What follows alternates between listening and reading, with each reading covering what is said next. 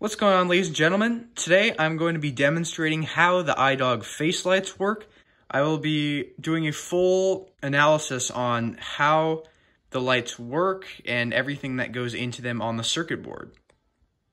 So the original 2005 iDog has 15 lights on the circuit board, 7 red, 7 green, and 1 blue. And I know what you're already thinking, how can you create those orange and yellow colors on the circuit board when there's only red and green? Well, basically what happens is the programming on the circuit board tells the lights to shine at different frequencies so that their brightnesses are different, so it creates different wavelengths of light.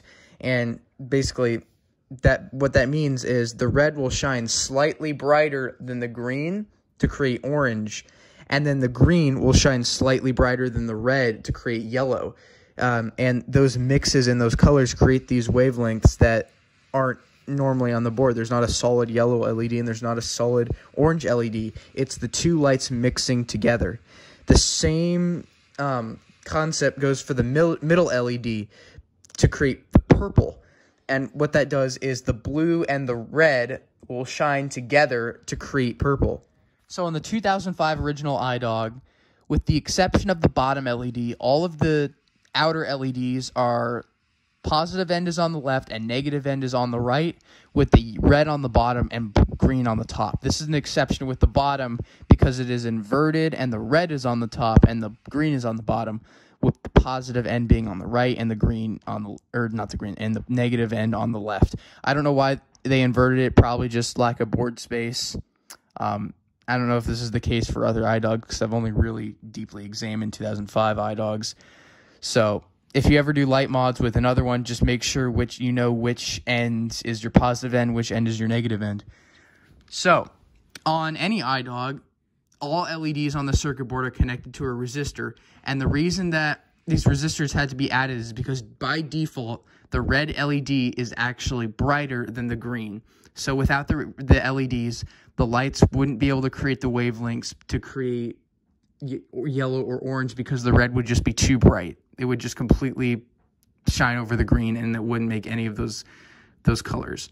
So basically what they had to do was they had to use these resistors to suppress the light of the red LED so that these two could blend to make these colors, which are yellow and orange.